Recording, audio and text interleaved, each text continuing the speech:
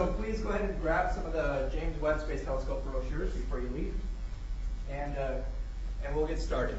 So my name is Brandon Lawton. I'm an astronomer here at the Office of Public Outreach at Space Telescope, and I have the pleasure of introducing today our speaker, Dr. Jason Kalirai. Before I introduce him officially, though, I would like to just go over a few recent Hubble news that you might have seen. So here's a really big deal. Hubble racks up 10,000 science papers. This is quite a big deal. So in astronomy, like all sciences, if you don't publish, you perish. It doesn't matter if you make a discovery if you don't publish it, right? Well, Hubble has over 10,000 published peer-reviewed science papers. Okay, so it's in the upper echelon of all astronomy instruments. Okay? And you can see here so this is over about 21 years of life, so from the early 90s, you can see it's really ramped up per year in the number of refereed science papers. Okay, so that news just came out today. Here's another interesting bit of Hubble news. We found that galaxies are the ultimate recyclers. Now, this is something that we've basically known about for a while. So what happens is, so galaxies are made up of stars and gas and dust, and that gas and dust coalesces due to gravity and forms new stars. Okay? And what happens is, over the lifetime, those stars, the more massive ones especially, will die off relatively fast, and they'll give their dust and their gas back out to space. What they do then is that other stars can then use that and make new stars, right? So that gas gets pumped back out into the galaxies, and other stars can use that to make new stars. So the galaxy recycles itself. What's really nice about this is that as stars use that material and burn throughout their life, what they do is they take the hydrogen gas and they fuse it together, nuclear fusion, and they make heavier elements. Okay? And so by the time when the stars die and give off their gas, they've actually given off heavier elements than when they started. Okay? So over time, galaxies become more enriched in heavier elements. Right? So this result here shows that actually those heavy elements can be found at great distances from the galaxies, and the galaxies use the gas and dust to form new stars. However, it depends on the galaxy how much it can do the recycling. The Milky Way galaxy, our galaxy, does a great job of this recycling because it burns slowly. It forms new stars slowly. About one star forms a year, relatively slowly in galaxy terms, which is great. It can use its gas slowly. Stars burn out. They put the gas back out into space. New stars can form. Okay. So let me go. So how did we find this? Here is. I'm going to try to talk loud. I'm not near a mic, but here is a schematic of the Hubble Space Telescope, and here is a background, what's called a quasar. So it's a very bright shining object in the universe. It's actually a galaxy that's really bright in the distant universe, and that light comes to the Hubble, but it passes through this halo around the galaxy. And as it passes through this halo, the gas in this halo around this galaxy will block certain colors of light that are associated with the elements in that halo. So by looking at this light and looking at what colors are missing from this light, we can determine what sort of elements are in this halo, okay, around the galaxy. And we've actually been able to determine that this enriched elements from star formation around galaxies actually go out to 450,000 light years from the galaxy, which is quite far. To give you some idea, the Milky Way galaxy in diameter, full diameter, is about 100,000 light years. So that's about more than 4 Milky Way diameters away from the galaxy. You see this enrichment, okay? And that's quite unexpected. Here's another schematic that might show you this picture. So here's the scenario I talked about. You have this beautiful galaxy here, and you have infalling gas, and you have outflowing gas. And the stars in this galaxy take that gas and they make new stars. They burn, they give that gas back up. And also you see you have gas coming in from the universe at large here that this galaxy can take advantage of and make new stars, right? However, like I mentioned, there might be a problem if you form stars too fast. And we see galaxies that do this as well. What happens is if you form stars too fast, you get essentially a starburst, or lots of stars burning at the same time, and that force of all those stars will push that gas away, and it's driven the fuel away from the galaxy. And now it can't make new stars. Okay, so some galaxies actually have a starburst happen. Okay, so that's the tale of two types of galaxies. This galaxy is more like the Milky Way.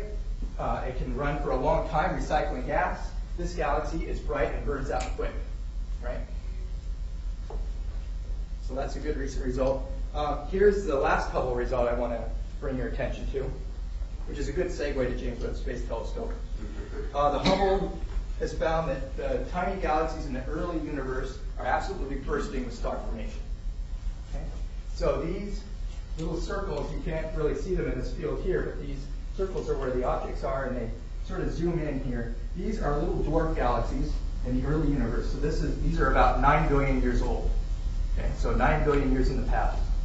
Okay? So for the early universe, Hubble, using near infrared, was able to image these. Okay?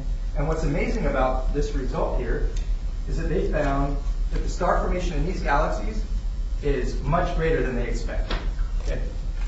So these galaxies actually, these are dwarf galaxies, little galaxies, that are much smaller than the Milky Way galaxy, but they double their star formation. They double the amount of stars in their galaxy from star formation about once every 10 million years. Okay? That is about 1,000 times faster than the Milky Way does. Okay? So these things are an example, perhaps, in the previous slide I showed, of those galaxies that are just burning stars really bright. So in the early universe, we see this as common. Okay? We see that these galaxies, these little dwarf galaxies, have so much gas, they have this massive star formation, and they blow the gas away. All right. Now, what's great about this is with Hubble. Okay? The further you go in the infrared, the further back in time you can probe these early dwarf galaxies. Okay?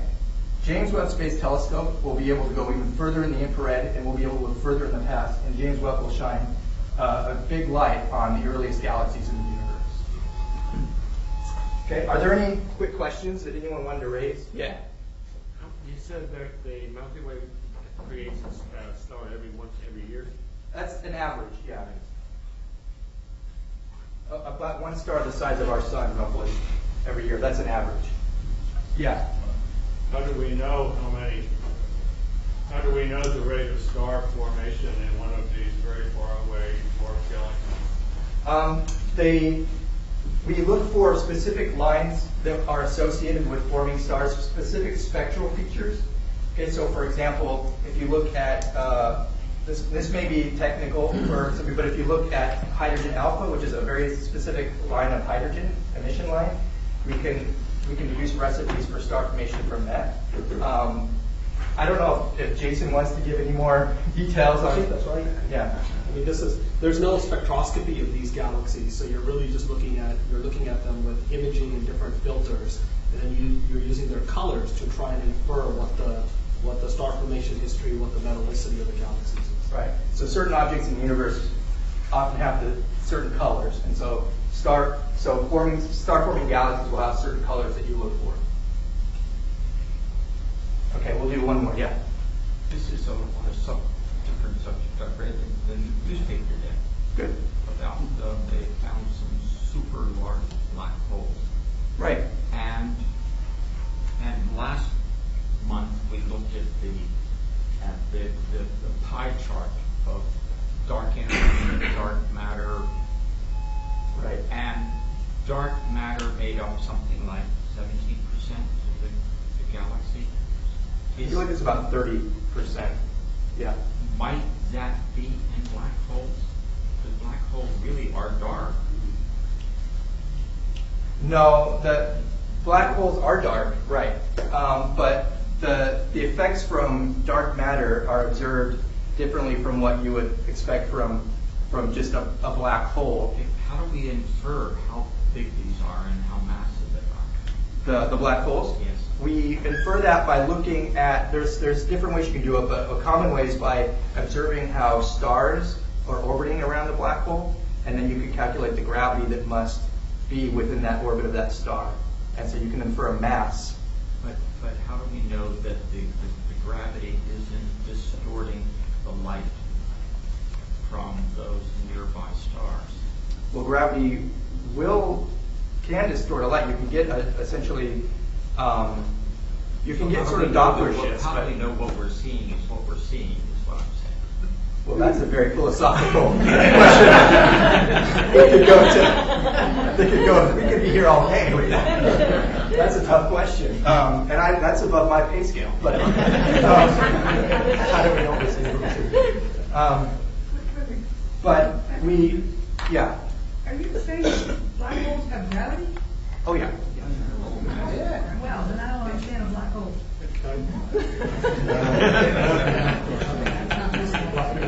Yeah, go for it. So, so a black hole is actually a star. Right? So first of all, right, a black hole is a dead star that has collapsed on itself. And then when it collapses on itself, you've got an object that has a very small size, but a very large mass. Right? And so it has a huge density. And gravity is proportional to mass. Right? So it'll still exert the same amount of gravity. It doesn't matter if you've got a whole bunch of mass in a small area or a whole bunch of mass in a large area. Now, related to the earlier question, we've actually been able to make a movie of how stars are orbiting around the center of our galaxy, right? And so now with technology called adaptive optics, where you can obtain images from the ground and from space, very crisp images, you can measure how the positions of stars are changing over time right near the galactic center. Okay, and I'm talking about distances that are separated by the distance between us and the nearest star to us. Over that range, you can measure the motions of stars near the galactic center. And what you can see is that those stars are zipping around the galactic center so quickly that the amount of mass that's tied within their orbits has to be huge. It has to be about 1 million times the mass of the sun. Okay? But you don't see anything there. Right? And so therefore you have a black hole. Now, if you want to ask how do you know that the gravity is right, it actually turns out that in that environment, you can affect the orbits of those stars in a way that's not predicted by gravity. And that's where general relativity comes in, which is something that Einstein predicted. And when every test that we've applied to general relativity confirms the observations, right? So those stars are yet another example. You know, the orbit of Mercury around the sun is an example. Mercury's orbit around the sun is affected by the sun's warp on space-time. And that confirms general relativity. It's exactly the prediction that you expect. So you have to include gravity, but then in some environments, you have to add this additional term in, which is given by general relativity. Wow. Thank you. Great. And we love this back and forth. So please, after Andrew's speaker, and I'm sure he'll be very happy for you to interrupt him and ask questions, as long as you're nice. And with that, switch over. I would like to introduce officially now, even though you've got to hear him speak, tonight's speaker, Dr. Jason Kalirai. Jason was born in Canada and was raised in Canada and got his degrees at the University of British Columbia. He did his postdoc work at University of California, Santa Cruz, where he had a Hubble Fellow, which, being a postdoc before my current job, I can tell you getting a Hubble Fellow is prestigious and very difficult, and I'm very jealous. No, he's done great work, and in fact, he's been at Space Telescope now for about 3 years as an associate astronomer, and he's got to be one of the busiest people in the building. I can attest. I see him running around everywhere. So, if he's here, so he currently works on the James Webb Space Telescope, and tonight he will give a talk on the James Webb Space Telescope entitled "Science with the James Webb Space Telescope." So, Jason.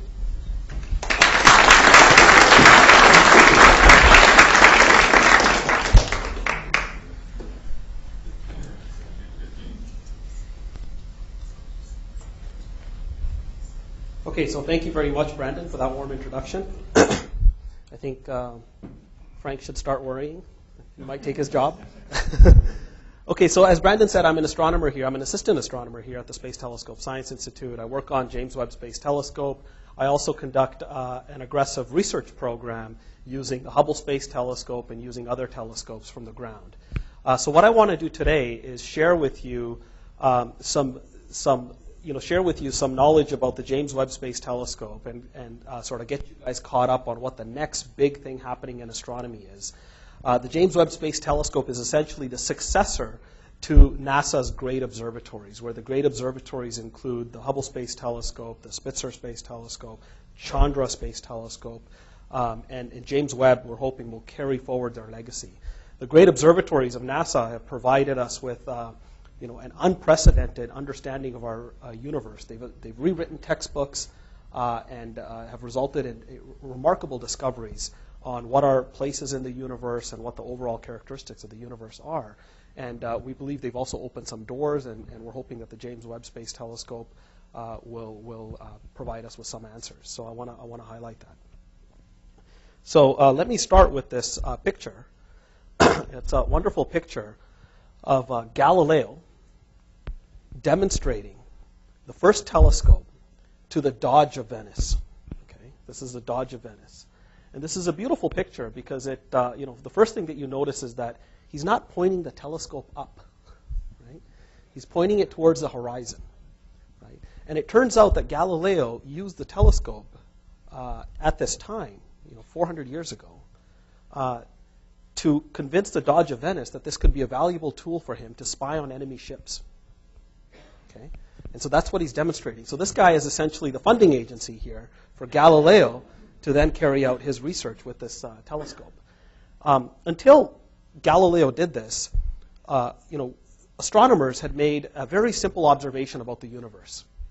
Right? And the simple observation, you can do this from your backyard, right? When you go to sleep, the stars are in the east, they move across the sky, and the same stars will set in the west when you get up in the morning. You get up in the morning, the sun is in the east, moves across the sky, and it sets in the west. And based on that very simple picture, astronomers put together a model of how the universe operates. And that model was very simple. It said, well, here's everything. It's moving around us, and therefore we must be the center of the universe. Okay? And when they did this, that became the truth. And that became the truth for a long time. Astronomers essentially took a time out for 1,600 years and didn't change that picture. Okay?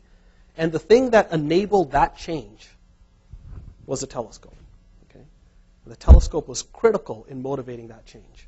And so here is one of the most important pieces of paper in scientific literature. And I can't actually read this. It's written in Italian, but I can interpret some of the pictures. And what this is these are the actual notes that Galileo took the first time, one of the first times that he pointed his telescope towards the sky. And one of the first objects that he looked at was the planet Jupiter, the brightest planet in the solar system. And so this is a picture of Jupiter, and next to Jupiter, Galileo sees three little objects. He comes back the next day and he draws the picture again, and he sees that those objects have moved, and now there's a fourth one.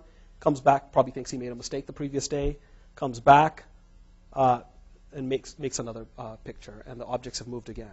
And at this point, Galileo knew that he was onto a major scientific discovery, a breakthrough, and that he showed from these observations that these are moons of Jupiter, these are objects that are going around the massive object, and therefore the Earth cannot be the center of the universe because the sun is more massive than the Earth, and the Earth must be orbiting the sun. The sun must be the center of the solar system.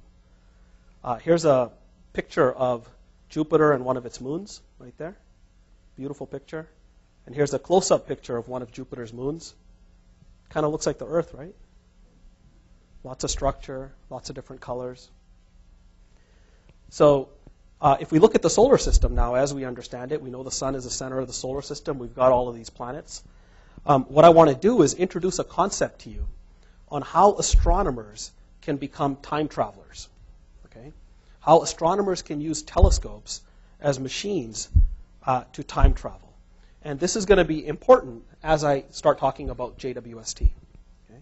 So if we look at the solar system, we can put a scale on this. We've measured the size of the solar system. So for example, the Earth is located about 100 million miles from the sun. Right? Huge distance, right? 100 million miles. Hard to comprehend. Right? The planet Saturn, it's 1 billion miles from the sun. Okay, about 10 times further than the Earth.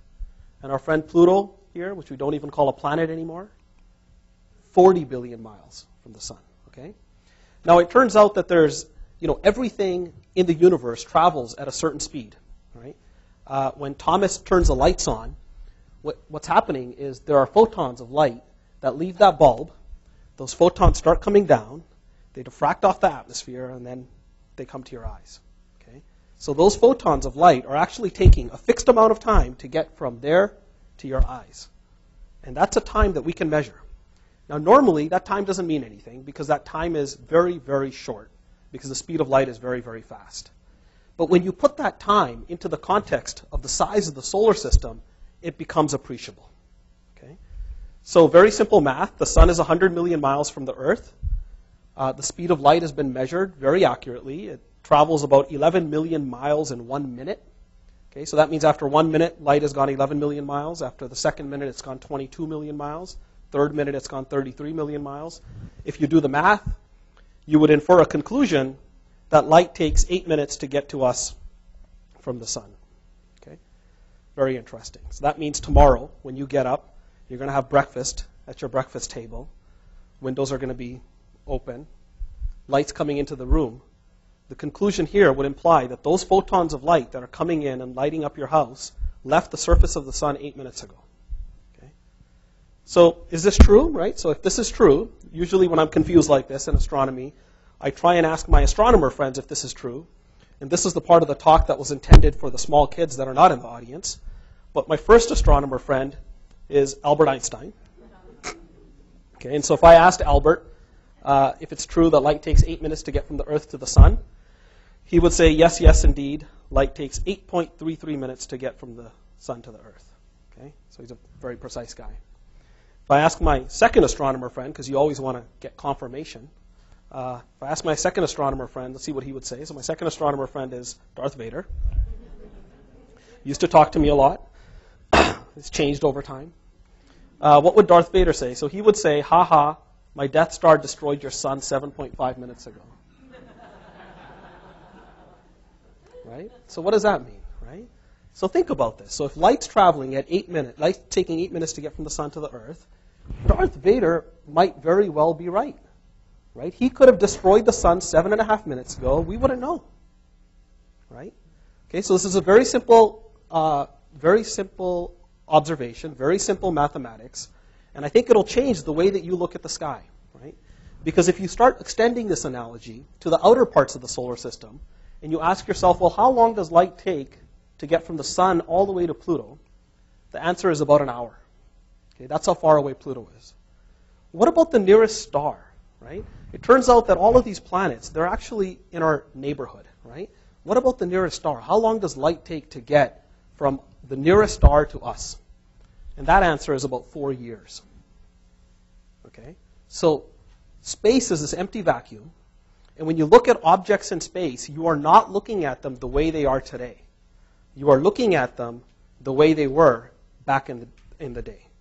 Okay? So if the nearest star, if light takes 4 years to get from the nearest star to us, when you're in your backyard and you look up at the night sky and you see all of these stars, some of those stars might not even be there anymore, right? Those stars, the light took years to get to our eyes. Okay? Those stars evolve over timescales. Some of those stars that you can see with the naked eye are supergiant stars that evolve very rapidly. They will change on timescales of hundreds of years, thousands of years. Okay? So modern-day astronomers use a variety of telescopes to carry out their science. We've gone from telescopes like Galileo's telescope to your average backyard telescope, to a small telescope that you might find in a planetarium, for example, to a professional telescope. This is a telescope that's a full-grown adult right there. Right at the bottom, to really large telescopes. This is a Keck telescope in Mauna Kea in Hawaii. I'm observing there in 2 weeks at that very telescope, Keck 1, to, of course, the Hubble Space Telescope. Okay? And so what I want to do now is spend about 5 slides trying to summarize some of what these telescopes have taught us about the universe, some of the key essential facts about the universe, and then segue from that to what the James Webb Space Telescope is hopefully going to tell us. Okay? And I want to back this up with some slides based on pictures from the Hubble Space Telescope, and also introduce the concept of a cosmic timeline, so we can see exactly how far back in time we can look with current facilities and put that into context with the James Webb Space Telescope. So let me start with this beautiful picture. I love this picture because it's not a picture of any stars. It's not a picture of galaxies. It's a picture of gas and dust, right? I mean, how much more boring can you get, right? Gas and dust in space. But it's a beautiful picture showing all of this ionized gas in the background. And what you have here is just a column of dust that is superimposed on top of that background. And that column of dust, all it's doing here is it's just blocking out the light from behind the dust so you can't see it anymore. Astronomers are very clever. We call this the Horsehead Nebula, right? So let me introduce the concept of a cosmic timeline. So when we look in our galaxy and we see objects like this, pillars of dust and gas and other nebulosity, how far back in time are we looking? So this is a cosmic timeline. You're going to see this on all of the next 5 or 6 charts. So this is showing an object that's 1,000 years away. So light's taken 1,000 years to get to us, 10,000, 100,000, all the way up to 12 billion years, 13 billion years. So 13 billion years is about the age of the universe, 13.7 to be precise. So when we look at pictures like this, and in fact most pictures that you will see like this, you're looking back in time a couple thousand years. Okay? So light has taken a couple thousand years to get from this system to us. Let's look at another image. Beautiful image of something that looks like a nebula, but this is actually a picture of a star. Okay? This is a picture of something that we call a planetary nebula. It has nothing to do with planets, though. It has to do with stellar death. Okay? This is what will happen to the sun in about 4 billion years. Okay? And so what you're seeing here is all of this gas that used to be tied up in a tiny little star right at the center there. And that gas has been expelled from the star and is now expanding into interstellar space. It's a classic example of the whole nucleosynthesis process that Brandon started describing. And so a core part of my research is actually understanding how much mass these types of stars lose through their evolution and trying to constrain how that gas, how that material is going to impact its surroundings, its environment. So on our cosmic timeline, objects like this are several thousand years away. Okay, so we're still just scratching the surface. Okay, so let's move out a little bit. Beautiful picture of a star cluster. This is a cluster of stars. So the sun, right? The sun formed in space, relatively isolated. There's no stars near it within a parsec. This is a region of space where many, many stars formed in a small part of space at the same time with the same properties, with the same composition. Okay? So if the Earth was orbiting one of these stars, we would actually never have night. Right? We would have different stars that rise and fall over time. That's how densely packed this region of space is. So this is a cluster of stars. So when you look at a cluster of stars, when you see an astronomy image and you see a cluster of stars, remember that the light from those clusters of stars has taken tens of thousands of years to get from that system to us. In the core of a star cluster, like a globular star cluster, you can have several stars within a parsec. You can have many stars within a parsec.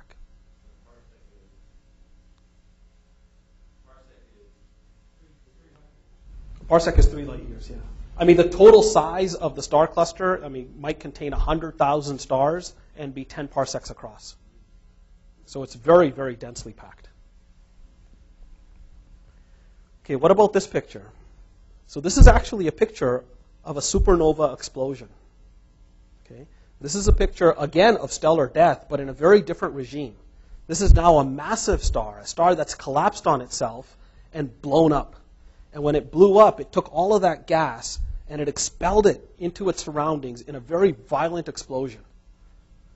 And you see this big bubble. This isn't a screen, right? This is a 3-dimensional bubble that's expanding in space as this gas is moving out from the star. All of this gas used to sit right in the center of that star. So in this case, in the supernova explosion, we're looking at an object that's 50, 60,000 light years away, meaning that the light has taken 50, 60,000 years to get to us. Okay? So let's move out a little bit more. What about other galaxies? This is a beautiful Hubble Space Telescope picture taken with the new camera on Hubble, the Wide Field Camera 3, showing 5 galaxies.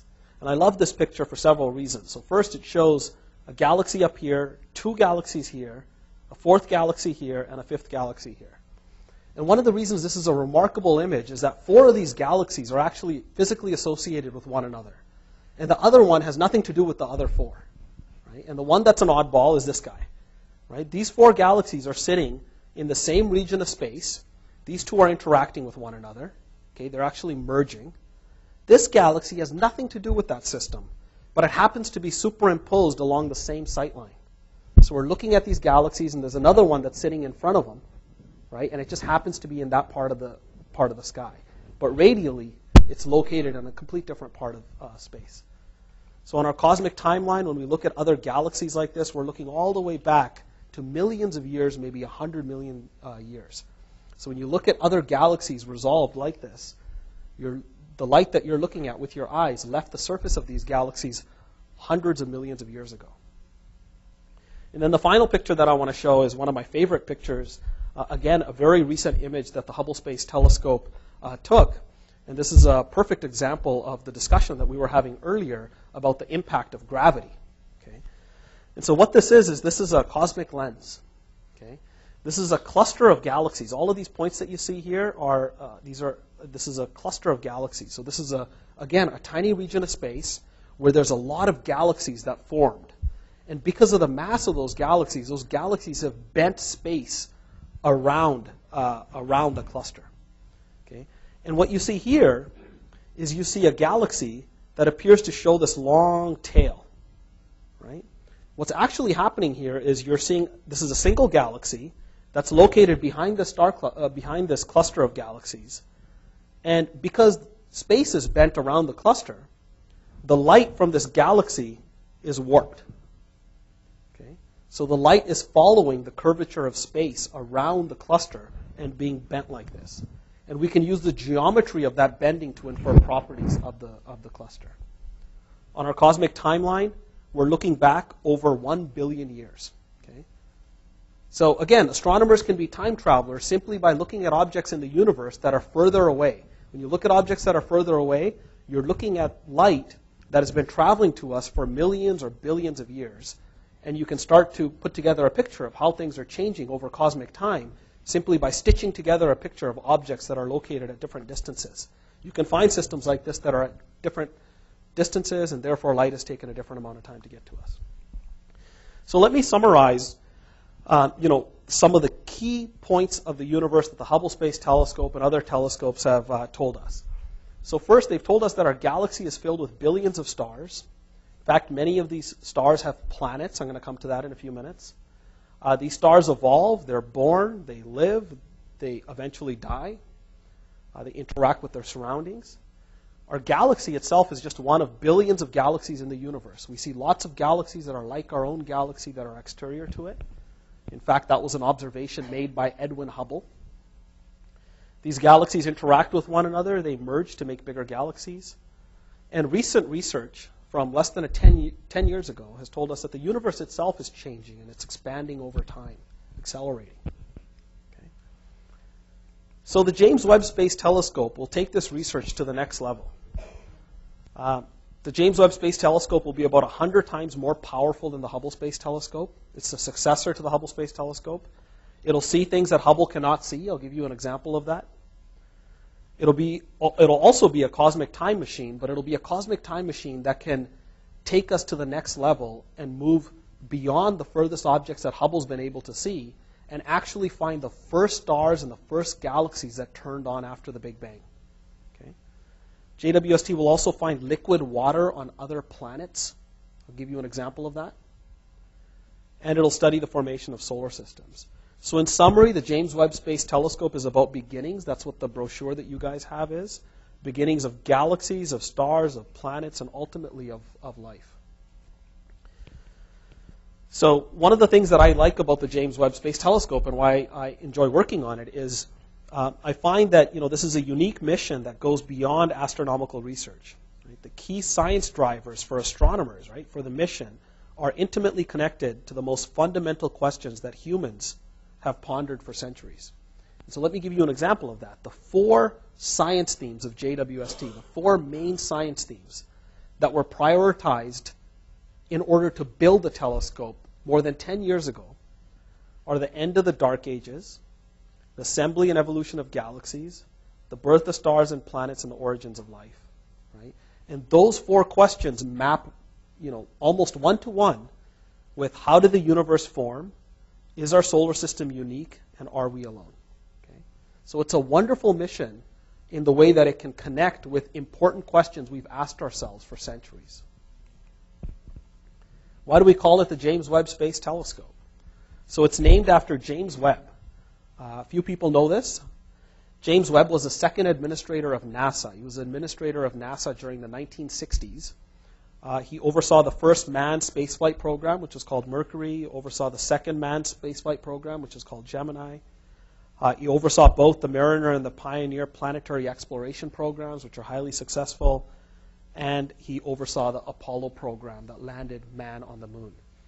Furthermore, in carrying out President Kennedy's vision for our country, James Webb required that NASA have a component of doing science to it, that it wasn't just building telescopes and exploring the universe through traveling in rockets, but that it would have a component of science to it. And so I think we owe him a great debt of gratitude, and we've named the telescope after him. So here's a picture of what the James Webb Space Telescope looks like. It doesn't look like your average telescope, right? There's no tubes on the telescope, and it has a very strange design. And so we're going to break this down a little bit through the talk. And so what you're seeing here is the most, perhaps the thing that stands out the most is this huge sun shield. And this sun shield is made of 5 layers of material. And it's designed to always point in the direction of the sun. So the bottom of the sun shield will always point towards the sun.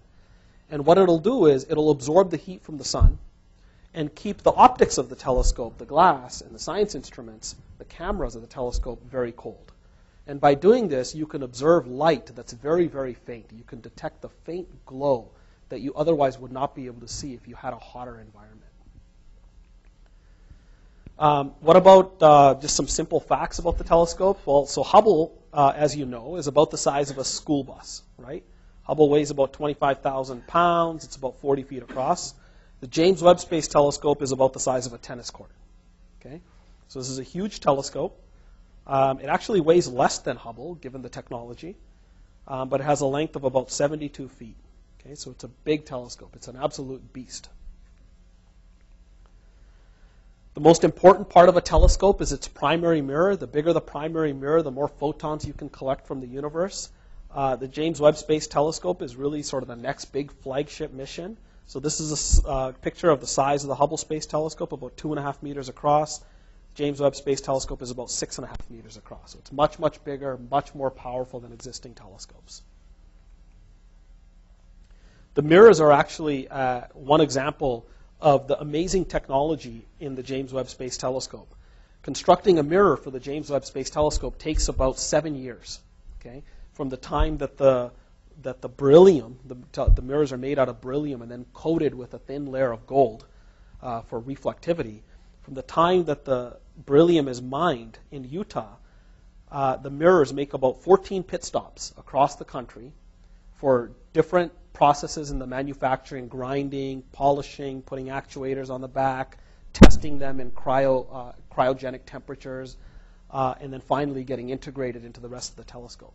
And so this was a huge process. And earlier this year, this process was finally completed on the first 6 mirrors of the James Webb Space Telescope. And so this is a new picture of the first 6 coated JWST mirror segments entering a chamber at the Marshall Space Flight Center in Alabama, in Huntsville, Alabama, going cryotesting. This is the last phase before they get integrated into the rest of the telescope. And now the second batch of 6 mirrors has also gone through this full process. This picture is really cool. The striations that you see in the mirrors here are the person's suit. Of course, it'll be focused in space. One of the really nice things about the James Webb Space Telescope is that not only can it see visible light, but it's actually optimized to detect infrared light. And one of the things that we know about the universe is that visible light only spans a tiny fraction of the total electromagnetic spectrum. There's a lot more information out there, but we can't detect it unless we have detectors that are capable of studying that type of light. So there might be much more out there than we know, and we can only pick that up if we can, in fact, extend our vision to the infrared. And so this is just a cartoon that we use in one of our explainer videos to, when we talk to kids. In terms of actual pictures in astronomy, everybody's seen the Orion constellation, right? You can see this constellation from your backyard. There's the 3 stars in Orion's belt, bright supergiant called Betelgeuse. This is what the Orion constellation looks like in visible light. What I'm going to show you now is the exact same picture taken in infrared light. Okay? This is what it looks like. Okay? All of this material that's actually there in the form of gas and dust that's being shed by these stars is completely invisible to us in the optical, in the visible band passes. But in the infrared, we can pick it up. Here's a summary of the James Webb Space Telescope relative to two of our great observatories, Hubble and Spitzer. All I've done here is just plotted the total power of the telescope, the square of the aperture size of the mirror, and then the wavelength that it's going to observe at. So the James Webb Space Telescope is optimally tuned to study infrared wavelengths, but it also dips into the optical, overlapping Hubble, and dips into the far part of the infrared part of the spectrum, overlapping Spitzer, but much, much more powerful. How will we actually launch it? Well, it turns out that it actually folds up to fit inside the rocket. Right? You can't launch something that's you can't fit something that's 72 feet across into a rocket. So the James Webb Space Telescope will fold up and fit into the top of a rocket. The rocket's actually going to be supplied by the European Space Agency. This is a collaboration between NASA, the Canadian Space Agency, and the European Space Agency. One of the many contributions of the European Space Agency is to provide the launch vehicle for the telescope. It'll also not orbit like the Hubble orbits. The Hubble orbits the Earth once every 97 minutes. Right? For the last 21 years, Hubble Space Telescope has been going around the Earth once every hour and a half. Okay? The James Webb Space Telescope is going to be launched to a spot that's 1 million miles from Earth, 4 times further than the moon. Okay? And there, in the dead cold of space, will it view the universe. And so this is a picture of the James Webb Space Telescope, and there's the Earth, moon, and sun behind it, always on the bottom side of the sun shield.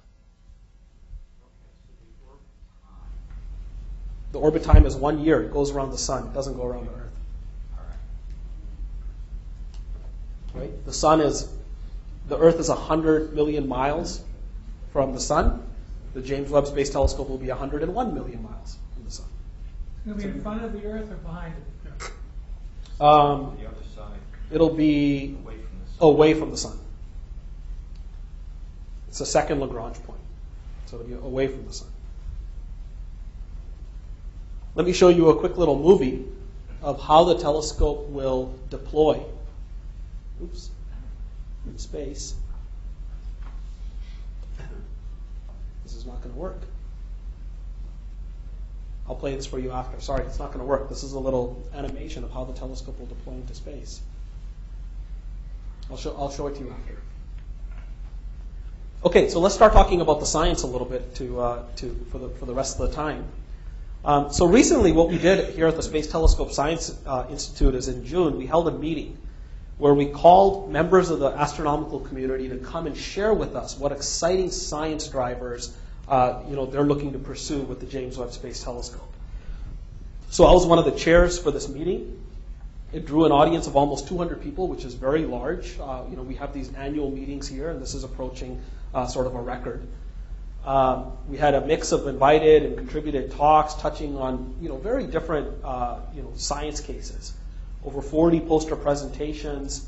We also had the PIs, the principal investigators of the different science instruments on JWST, come and share some of the science that they were excited about as well. So this was a wonderful meeting for summarizing the science case of JWST as it is today. Right? A lot of the documents about JWST and its science case were prioritized years ago. And this was kind of a refreshing view of what science questions we want to tackle with the telescope today. And so the rest of the talk is really taking from what we heard at the meeting. So let me start with something that you probably wouldn't think of when you think about the James Webb Space Telescope. That is solar system science. So it turns out at NASA, there's actually a division between space science related to solar system objects and space science related to the rest of the universe. One is called astronomy, and the other is called planetary sciences. Okay, and there's actually a formal division. For a scientist, that division doesn't exist. Astronomers are just as excited about the solar system science as we are for the other science. And a great example of this is the wonderful work that the great observatories like Hubble and Spitzer, other telescopes have done on the solar system. This includes, Hubble discovered new moons around Pluto. Spitzer discovered the largest ring around Saturn. These telescopes have characterized dwarf planets in the outer solar system, new Kuiper belt objects, all types of science. And these are some discovery images of what the astronomy missions, the great observatories, have provided for planetary science. So JWST will carry forward this legacy. JWST is being specifically constructed such that it has a tracking system. And that tracking system can monitor objects with rates of motion that will allow it to study all planets and asteroids beyond Earth's orbit in the solar system. Okay, so JWST can study every solar system object that's beyond Earth's orbit. So this will include unprecedented probes given its resolution and its sensitivity of the chemistry and the dynamics of the Martian atmosphere, mapping weather patterns and thermal structures in gas giants like Jupiter and Saturn. It'll also image all known Kuiper belt objects in the mid-infrared and obtain the first spectra of these objects over an appreciable wavelength range from 2.5 to 5 microns. We don't have this capability right now. JWST will open up this capability. And it can also, it's so sensitive that it can do this very quickly. It'll obtain time-resolved imaging of dwarf planets in the outer solar system and all types of other science cases. It'll provide comprehensive tests to the formation history of the early solar system. So as we look at other planets and we look out at the universe, we'll also be understanding more about our very own solar system with this telescope. One of the main science goals of the James Webb Space Telescope is to look at exoplanets, okay, other planets around other stars. And this is a science case that has gotten stronger in the last few years. And one of the reasons it has is because of the Kepler mission. Everybody's heard of the Kepler mission, right? The Kepler mission is a planet-finding mission, which has identified 1,235 candidate planets as of a week ago. Now it's found even more in a recent press release. And this is a nice little cartoon that shows all of those planets on one picture. And so what you're actually seeing here is the star. So this is the star with approximate size and color scale to the sun. That's the sun. Okay, and these little black dots are the planets. So some of these stars have more than one, right? This one has 3 right there. Some of them have 1 planet. And so this is a little picture of the sort of the demographics of planetary candidates around other stars. So Kepler has been great in telling us what types of planets exist around other stars in the nearby galaxy. Okay? And the important number to take away from this is that 5% of stars host Earth-sized planetary candidates. Okay? So that's an amazing scientific result. Okay? Just yesterday, hope you guys saw this, there was a huge press release. It was on the front page of many newspapers. But a planet was discovered called Kepler-22b. And Kepler-22b is a planet that's only a couple times more massive than the Earth, and it's orbiting a star that's only 200 parsecs from the sun. Okay, so it's about 600 light years away. So this is a perfect planet to follow up and study to gain more information on its composition and on its characteristics. And really, to do that, you need a powerful space-based telescope. Another recent development is, NASA is always taking ideas for constructing new missions, and one of the new missions that was recently prioritized is something called TESS, the Transiting Exoplanet Survey Telescope. And TESS is designed specifically to find the types of planets, Earth-like planets around other stars that JWST can then follow up spectroscopically. Most of the Kepler planetary candidates are too far away for JWST to study. Kepler-22b is an exception. So there's lots of different science applications for JWST in the field of exoplanet studies, and I don't want people to read this, but it's just to give you an idea of the diverse ranges of modes that JWST can look at planets with. So it can study terrestrial planets, super-Earths, intermediate mass planets, gas giants. It can use different techniques to look at these planets and yield all types of interesting scientific investigations, from measuring the physical structures of planets, their day-to-night variations by studying the planets over time, study different elements in their atmospheres, measure their temperatures, all types of stuff. So there's a lot of work for JWST to do in following up these planetary detections and confirming them and learning more about them. It's also going to be very efficient at doing this.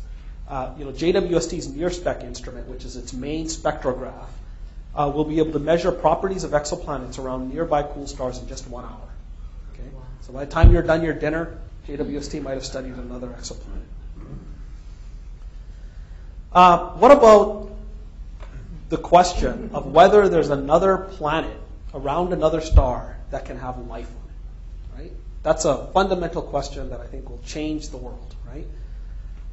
So how do we search for this? Well, it turns out that we can use current technology. We can use the Kepler Space Telescope, and we'll be able to use TESS to find planets that are of the right size and are orbiting their stars at the right distance for there to possibly be liquid water. Okay?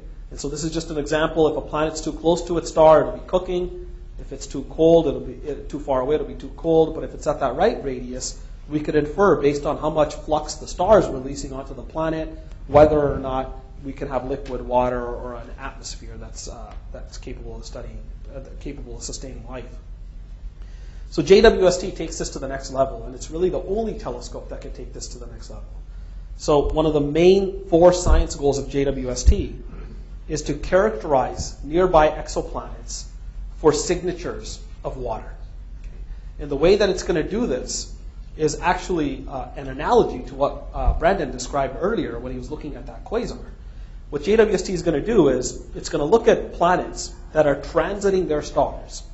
And when they're transiting their stars, it's going to study the light from the star that passes through the planet's atmosphere and reaches us. And as that light passes through the planet's atmosphere, we will see features in the spectrum of the star that are missing because of the composition of the planet. Okay, it's the exact same thing that Brandon described in looking at the makeup of a galaxy's halo because of a background quasar. And JWST is optimally suited to look for features in the spectrum of the planet that looks like water vapor, carbon dioxide, and methane. Okay? This is actually a reflected spectrum of the Earth from the moon. Okay? So this is a spectrum, a reflection of the Earth's light off the moon. Okay? So this is what our planet would look like, a live biosphere. And what JWST will tell us is if there's other planets out there that contain these similar spectral features. So absolutely amazing stuff, really pushing the limits. Okay, so moving forward a little bit. So here's a beautiful picture of a star cluster. Right? We talked about star clusters. Somebody asked me, how dense are these things? So this is actually the richest star cluster in our galaxy. Its name is Omega Cent. It contains about 1 million stars packed into a tiny region of space. So with the Hubble Space Telescope, we have the resolution to resolve individual stars as we get close to the centers of these clusters, learn about very interesting dynamics that are happening in the clusters, look for black holes in the centers of these star clusters, and use them as important tracers, important calibrators for many different relations in astrophysics. With the James Webb Space Telescope, we'll be able to take a small field that's right in the center of this cluster. And because of its resolution, the James Webb Space Telescope will take pictures that are sharper than even Hubble's images. We'll be able to spread out those stars over huge spaces on our detectors. And so what you're seeing here is a new technology that was created for the James Webb Space Telescope, where not only can you image these stars, but you can obtain spectra of hundreds of stars simultaneously in the most crowded environments. And so the way that this works is that this is something called a microshutter array. So on top of the detector, there are these little flaps, okay? And those flaps can be opened and closed by sweeping a magnet over the detector, okay? And when that happens, you can control which flaps you want to open and which ones you want to keep closed. Okay? So by doing this, you can look at the barrel of a globular star cluster, a very dense environment, and you know which stars you want to get a spectrum of. In this case, it's all of these green guys. And you can open just those shutters, let that light in, get a spectrum of those stars, measure their velocities and their compositions, essentially make a 3D movie of what's happening in this star cluster. And then you can close those shutters, go look at the galaxies that Brandon showed, dwarf galaxies in the distant universe, and open a different configuration of shutters to let in light from those dwarf galaxies. So it's a capability that allows us to multiplex our telescope and obtain spectra for hundreds of objects simultaneously. It's a brand new technology. It was created just for the James Webb Space Telescope. People are very excited about this. Finally, let me talk about the first galaxies. So recall I introduced the concept of this cosmic timeline. So we're going to come back to that now. So in the 1990s, we had ground-based observatories like the Keck telescope and other large observatories that were able to take us back into time about 5 billion years, 5 or 6 billion years. Okay? So about halfway to the universe's birth. With the Hubble Space Telescope and previous instruments, we were able to push that to even further distances. In the most recent Hubble Ultra Deep Field infrared observations, we've been able to push that all the way out to a redshift that's about 10, which means that the universe at that redshift is only 500 million years old. Okay, so you're looking at objects in the universe that formed 500 million years after the Big Bang. Now with JWST, we'll be able to go all the way. Okay? And the reason that this is interesting is that those first galaxies that formed when the universe was in its infancy, that's where all the action happened. Right? That's where galaxies changed rapidly. So why do we want to measure these? So first of all, those first galaxies are the seeds of today's galaxies. They're what formed today's galaxies through merging processes. The dark matter in those galaxies was first created at that epoch. A significant amount of metals first formed. The metals that Brandon was talking about in the halos of these galaxies. If you look back into the universe so far as JWST will, the universe was very simple. It contained hydrogen and helium. Those metals were created in the cores of supernovae, in the cores of massive stars, and then expelled into space. So this is where all of that action happened. And it also tells us when the universe was reionized and changed. So we've recently had a glimpse of what the James Webb Space Telescope might tell us. This is a recent discovery by a team of astronomers using the Hubble Space Telescope, where they've been able to find a single redshift 10 galaxy. Okay? And this is the image. I don't know if you'll believe it. Right? It's a single little speck in there. There's the red galaxy. You blow it up, that's what you see. That fuzzy blob is the most distant object ever discovered in the universe. Okay? It's a redshift 10 galaxy. And so that's great. The problem is with one galaxy, it's very hard to constrain global relations. What we need is samples of galaxies that we can look at, so we can study whether there's differences among these galaxies, what their detailed properties are. Maybe this guy's just an oddball, and also to push it to different distances along the cosmic timeline. So this is a picture that we made. It might be hard to see this in the back, but this is an example of that same Hubble Ultra Deep Field that resulted in the discovery of that redshift 10 galaxies. And we've just zoomed into a little region of the galaxy here. And this is just a simple simulation of what that image will look like with the James Webb Space Telescope. And so what you see is not only do you pick up a lot more galaxies, fainter galaxies that represent the first galaxies that formed in the universe. This isn't real data, this is a simulation. But you also get a much sharper image because the James Webb Space Telescope will take sharper images than Hubble. Okay? On our cosmic timeline, this is taking us all the way back to right when the Big Bang happened. So this is probing the first stars and the first galaxies that formed. So we can finally complete this picture and get all the way to the start. Let me conclude by saying that I decided when I was thinking of what are the James Webb Space Telescope's biggest impacts going to be on astronomy, I decided to go back and do some research on what the main science goals were that justified the Hubble Space Telescope. Okay? And I had to go back to the late 70s, early 80s, and dig up the science document that was first written that justified the Hubble Space Telescope. So people were talking about the extragalactic distance scale, the origin and evolution of the solar system, intensities of supernovae, gas and galaxies. So what are the main discoveries of the Hubble Space Telescope? Well, it turns out that there's very little correlation between these science drivers and what the Hubble Space Telescope actually discovered about the universe. found gamma ray bursts, measured the expansion of the universe, told us what the age of the universe is, dark matter, supermassive black holes, found new planets in the universe, all types of goals. And so this is telling us that when we enable new capabilities, right, the science that we achieve, a lot of it comes from discovery space that we didn't have now. And so as compelling as I believe the science goals of the James Webb Space Telescope are,